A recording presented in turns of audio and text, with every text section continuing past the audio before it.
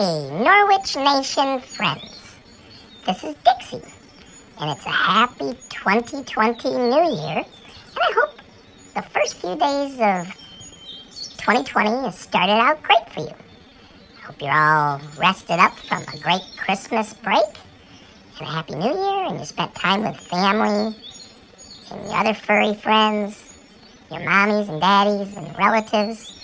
You got lots of snacks and extra treats. But as you look forward to 2020, let's focus on the things that really matter. So number one, family. Family, friends, time with family. And time to snuggle.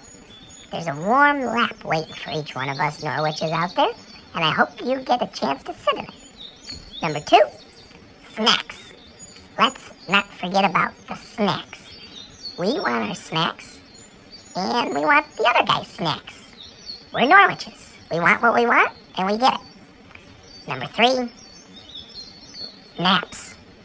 Naps are really important and critical to keeping our coats pretty and our disposition good, and that we don't turn into terrible terriers.